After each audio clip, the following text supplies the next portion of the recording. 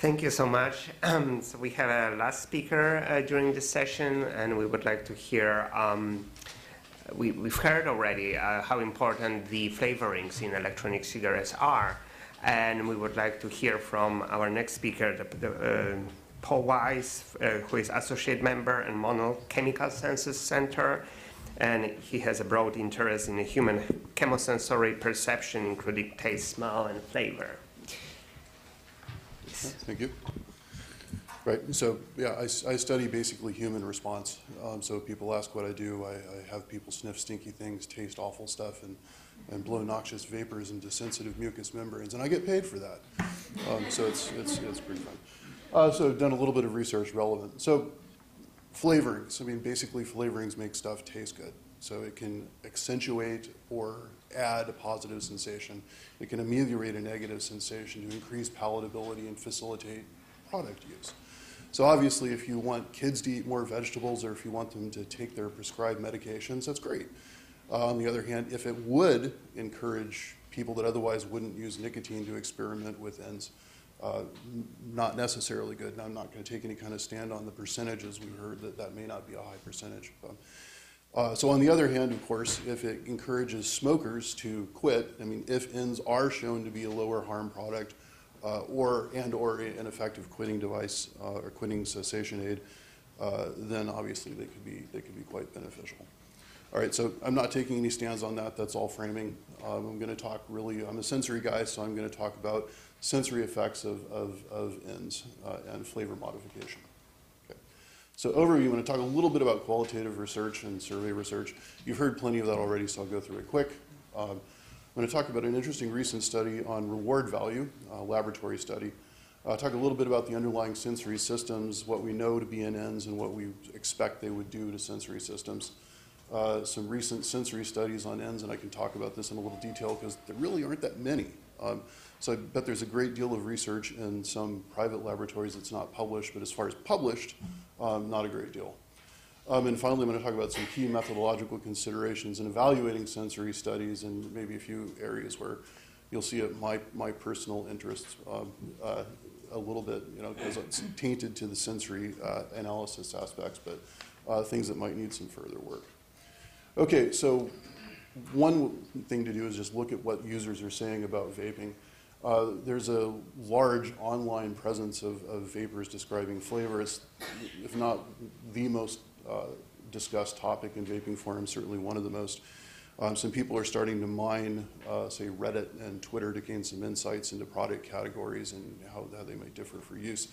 I find it quite interesting just to look at what some people are saying. So you have one user saying that their favorite e-juice is reminding them of a favorite dining experience and maybe even a more positive favorite social experience. You have another person saying that candy flavors are a reason they were able to quit smoking. So you see these themes again and again. And survey research, sorry for the big block of text. I wanted to get some examples out there with references.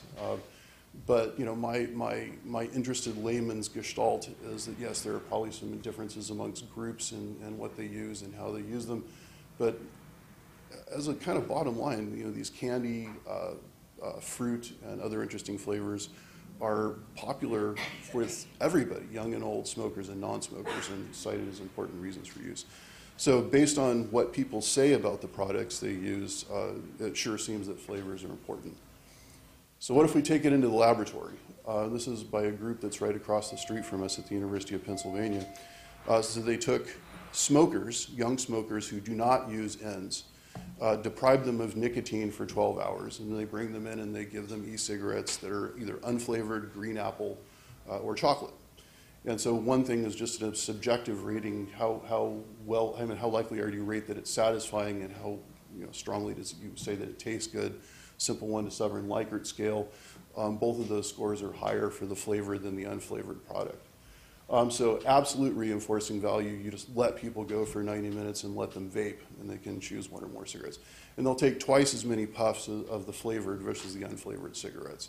So they can, in some sense, put their money where their mouth is in terms of behavior. One thing I thought was very interesting, relative reinforcing value. So you ask subjects to do a fairly obnoxious task of hitting a target with a mouse repeatedly. And if you get enough clicks, you get rewarded with a puff. And people will click this mouse 10 times as much for a flavored puff as an unflavored puff, even though they can get their nicotine just as well from the unflavored device. So clearly for these smokers that are nicotine deprived, there's reward value here that's over and above just the drug. So would that play out the same for non-smokers? Would that play out the same for smokers who are not nicotine deprived? Unknown, but at least it's an interesting area for further research, I think. Okay, so going on to specific sensory effects, and we refer to flavor and taste as a general thing, but I'm a chemosensory geek, so I like to drill down on what the individual sensory systems are involved and what the compounds are doing.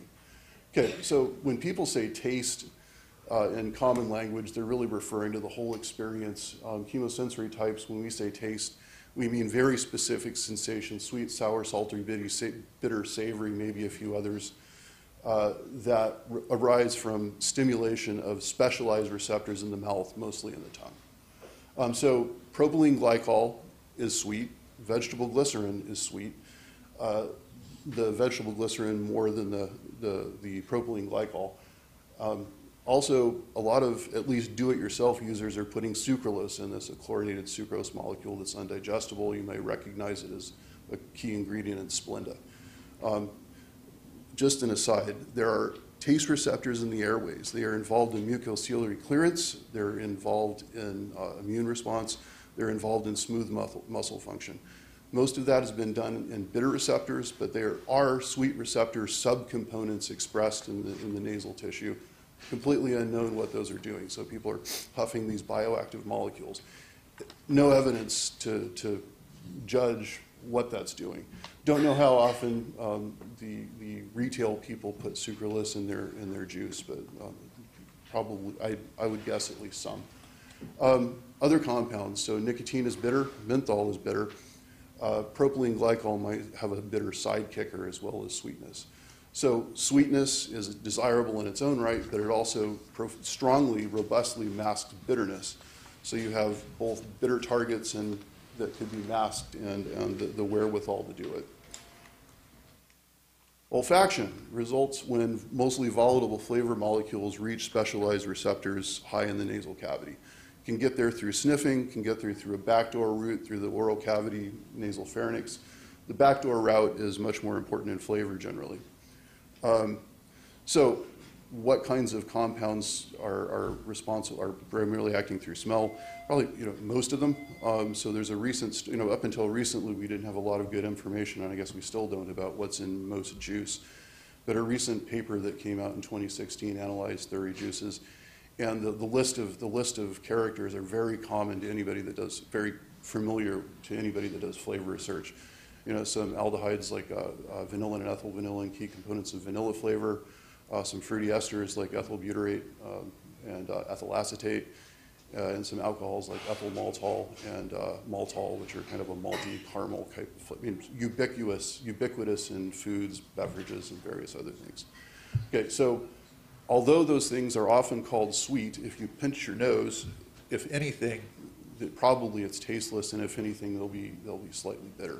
So this impact, and there's more research coming out at a spring meeting of the American Chemoreception Society, and I'll be happy to report back to the committee because there's a few relevant abstracts that are posted that may actually have some direct evidence that it's more by smell than by taste, at least most volatile flavor components.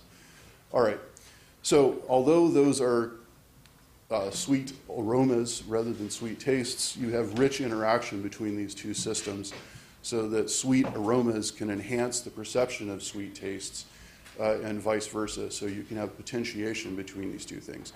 And so, we have found, at least, and this is not universal amongst the literature, that you have to have some sweet to potentiate sweet.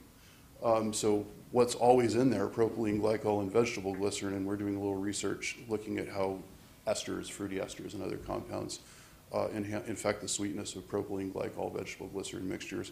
Those data aren't quite ready for prime time, but so far it looks like we're getting some enhancing effects like we'd expect to see with sugars or non-nutritive sweeteners. Okay, one comment here. Again, these are universally used flavor compounds. So a concern here is that it smells like candy. If it's sweet, it might taste like candy. So there's an ingestion risk for young kids who might associate that flavor with something good. And there's plenty of opportunity to learn those associations, but actually some of that learning might occur in utero. So my colleague at Monell, Julie Monell, found that, and others, found that some of the flavors in the diet make it into the amniotic fluid, make it into the breast milk, so that flavor learning and association might occur very on, and preferences build according to those exposures. No evidence that it's important here, but it's at least reasonable. Okay, last component, chemesthesis, which basically just means chemical feel. When chemical stimulates somatosensory nerves, you get positive sensations like cooling, all the way up to highly aversive sensations that we call, roughly are kind of grouped under the term sensory irritation, like burning and stinging. So menthol is cooling and pleasant. It's also burning and stinging at higher concentrations. Nicotine probably has its biggest sensory impact through pain-sensitive nerves. Also, cinnamaldehyde is a potent agonist of receptors and pain-sensitive fibers. So all those things are going on, and those are quite important. There's also interactions. So menthol, not only is it an irritant and a cooling, but through cooling pathways, it's an analgesic and an antitussive, and my lab has produced a couple of papers in line with that in humans. That soothing effect is real, and we can show it by objective behavioral measures like nasal irritation thresholds and cough reflex thresholds. Okay. So this could actually reduce a potential warning sign that could otherwise put people off of using nicotine. Another paper that's come out recently, well, this is a review of a few papers. Even brief use of e-cigarettes desensitizes the cough reflex. And it's not just to nicotine. You can test people with the capsaicin, and that's the standard test of cough reflex sensitivity, the principal irritant in hot chili peppers. So within 15 minutes of using an e-cigarette, your cough reflex is desensitized. It's reversible, it comes back within 24 hours at least. But having a desensitized cough reflex in general, it's a vital airway defense mechanism.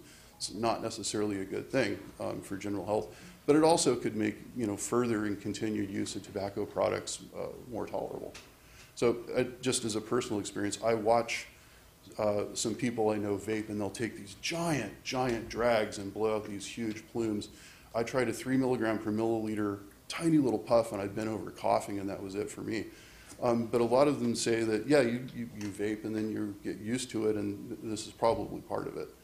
Another concern, Julie Monell and I showed that children who live in homes where they're exposed to secondhand smoke have a desensitized cough reflex relative to children who live with never smokers. If nicotine is the active culprit, let me back up and add one thing. Some animal research suggests that this desensitization by nicotine is not peripheral, it's central. Since in cats, for instance, you can inject nicotine into the brainstem and you can get similar effects. So if this is a nicotine exposure effect, it would be nice to know if similar things are happening with kids exposed to vape or vapor. No evidence that this is important in any way, but I find it tantalizing that a recent study showed that children exposed to vapor in the home, cigarette smoke in the home, are more likely to start vaping. And that's independent of whether their parents smoke or not. If you control for, so it's the secondhand smoke exposure that seems to be operative. Okay. So I'm going to move on to kind of laboratory sensory studies and ends, all using basically subjective measures. And again, there are not many of them. One study looked at commercial e-cigarettes, blue cig-alike products, 12 milligrams per milliliter, kind of an intermediate nicotine level. They used 6 flavors: classic tobacco, magnificent menthol, cherry crush, great names, pina colada, peach schnapps, and vivid vanilla. Don't know what's in these, but you can presume that there's a lot of menthol in the menthol product, and fruity esters in some of the others, and maybe some vanillin and ethyl vanillin. although a lot of these fruit flavors often have traces of the maltols and the ethyl maltols. Okay. So they're adult vapors or dual use, abstinent for 2 hours before testing, and they vaped and rated sweetness, bitterness, coolness, harshness, and liking. So sweetness, so on this scale, this is a logarithmic plotted scale, so it's compressive at the top. But these adjectives, the labels are barely detectable, weak, moderate, strong, and very strong. If it's plotted on a linear scale, these are empirically selected to give you a ratio measurement. So a rating twice as high indicates a sensation twice as high, as near as we can tell. So if you look at the kind of menthol and the sweet flavors, they give you a sweeter response. There it is. They give you a sweeter response from the tobacco. And again, this looks compressed, but this logarithmic scale, that's something like a 5-fold, 6-fold difference between the pina colada, which was the highest sweet rating, and the tobacco. Suppresses bitterness, and I didn't mention this before, but aromas can also suppress bitterness, although that's a less robust finding than enhancement of sweetness. So we don't know necessarily what's in these things. It could be a sweetener responsible for these effects. Could be aroma, could be some combination of both of them, but it's at least very consistent with what we would think an increased palatability profile would look like.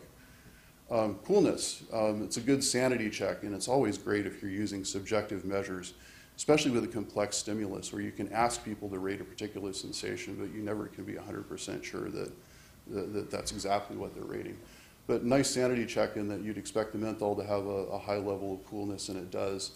Other compounds not as cool. So it looks like there might be some kind of trend in harshness for the classic tobacco relative to the flavored products, but it didn't come out statistically significant. So interesting, you do see some differences in liking. So the sweetest one was the pina colada, and it was significantly different from the least sweet one, which is the classic tobacco. And if you look across flavors, there's some differences amongst the flavorants. But if you do correlational analysis, it looks like sweetness tends to drive liking positively, coolness tends to drive liking positively, bitterness and harshness tend to drive liking negatively. So it's all very consistent with what we know about flavor interactions in various products. Okay. So I mean, one drawback here is you're using these complex flavors and you don't know what's in them. It's really hard to infer the origin of specific effects. Another study, this one done by Barry Green at Yale, looked at the interaction between nicotine and menthol and e-cigarettes, and they used a standard e-cigarette with blank cartridges and had manufactured juices that were menthol at 3 concentrations by nicotine at 5 concentrations. Nice dose response built in there. And propylene glycol, vegetable glycerin, and no other flavors. So it's a simpler system that you can really look at the interaction between menthol and nicotine. Adult smokers, most menthol smokers, abstinent 10 hours. They rated cool, cold, irritation, harshness, and liking. And I wasn't able to get permission, so I'm sorry I can't send you a graph, so I'll just text it over. I'm sorry, that's less satisfying. But cooling increased with menthol concentration, harshness increased with nicotine concentration. Unsurprising, expected dose response functions, but again, when you're dealing with subjective responses, any kind of data, but especially subjective responses, it's nice to see the data are stimulus locked. Okay. The 5% lower menthol had no effect on harshness, but the 3.5% had a concentration-dependent effect. So it increased harshness at low levels of nicotine. It decreased harshness at high levels of nicotine, and this is at least somewhat consistent with the literature on nicotine in cigarettes. So lower harm products or lower nicotine products, they often added extra nicotine to give it some throat impact or bite that it was missing otherwise. Also know that depending on concentration and of menthol and nicotine, that you can see desensitization or rather reduction in perceived intensity, and we see this here. Okay. Menthol tended to slightly increase liking independent of nicotine concentration, although liking for all of these things was pretty low. So, how significant that is, we don't know. So this is one step away from a real product, but it has some real advantages in being able to look at interactions between specific compounds. Okay, so I'm going to go over important methodological concerns. Was asked to do a little bit on that. Basically, a good experiment in sensory is like a good experiment in everything else. You want positive controls and negative controls. Although some special concerns here, one is stimulus control. As far as I know, there's no available characterized e-cigarette that will give you metered doses. And metering of the dose is very important in sensory irritation because, at least in the nose, we've shown that it works somewhat like a mass integrator, which means the total mass delivered is important. So time and concentration are both contribute to irritation potency. So to do some of these sensory studies on irritation, really love, a carefully metered dose, ideally controlling flow rate as well. But certainly knowing a little bit better about what's in the stimulus. Manage the condition of the nose. And this is something that's not universal to all sensory systems. The nose adapts with exposure profoundly and pretty rapidly, more so than taste, more so than chemical irritation. So you really have to pay attention to the interval between trials, breaks, ventilation, whether the people are wearing heavy perfumes or personal products, whether they've eaten or smoked or vaped before they come into a session. So anyway, there's no hard and fast rule for how this is handled, but you want to see in the methods section that people are paying attention to it. Okay, so I've already talked about sanity checks on subjective ratings. Another one that I didn't mention is you want to be able to give people a blank and they'll rate it as 0. So if you give people water, you don't want them to call it moderately sweet. So again, just seeing that people have paid attention to this is comforting. So a last note, due to the nature of the sensory stimuli, it's the sensory response itself we're often interested in. Blinding isn't always possible. So you may have to get creative with your negative control. Like if you go back to the Kim study, I think of it as the Ju Yun Lim study because she's the sensory person involved, so she's the one I know. They use the classic tobacco, which is not a sweet flavor, so that's a good comparison stimulus. Like in the past with odor-taste interaction studies, I've used like a burnt, bitter aroma that shouldn't enhance sweetness to make sure that just any salient stimulus we give doesn't have the effect. So those are kinds of basic general details to watch. Okay, so key needs for further research, and I have to admit this is heavily heavily colored by the fact that I'm a sensory geek. But this goes beyond. But love to see some studies that combine sensory measures, including objective measures of airway irritation, to directly relate to vaping behavior and individual differences in response in particular. So I've cited a study here that did collect at least subjective sensory responses and looked at e-cigarette use over days. They didn't report the sensory data, so I don't know why. She's giving a presentation on that in April, and we'll see. I'll hopefully see what she has to say. By the way, if you're out there, I'm not criticizing you. I'm curious about the study. So studies in non-smokers and non-vapors. So obviously there's some ethical problems here in exposing people to nicotine if they're not using nicotine. But if we want to know anything about the naive user and how they might respond to initial use, we need to figure out some maybe abbreviated controlled ways to do this. So the kind of thing that you might do is like a single inhalation cough challenge where you pick one concentration, have people huff it, and then count how many times they cough, instead of a more traditional challenge where you'd start from a low concentration and work your way up. I mean, that's not problematic with capsaicin, but obviously with nicotine it is. Again, the cough reflex is desensitized. They've exposed themselves to a variety of flavors constantly. So, I mean, again, the naive person is not going to have the same sensory perception as the experienced person. Okay, so finally, studies on effects of secondary exposure, and I've done that. So do I have time to go through the conclusions? Okay, so qualitative and survey research, and we've seen other components of that today, suggest that flavor is important. By several measures, e-cigs, flavored e-cigs are more rewarding. Known ingredients can impart and or enhance positive sensations. Others can impart or ameliorate aversive sensations. And the few sensory studies in Ns are broadly consistent with flavors modulating properties in ways that could be important for encouraging use. And again, further studies targeted would be helpful. All right, sorry for going 30 seconds over, Chris. Anyway, thanks.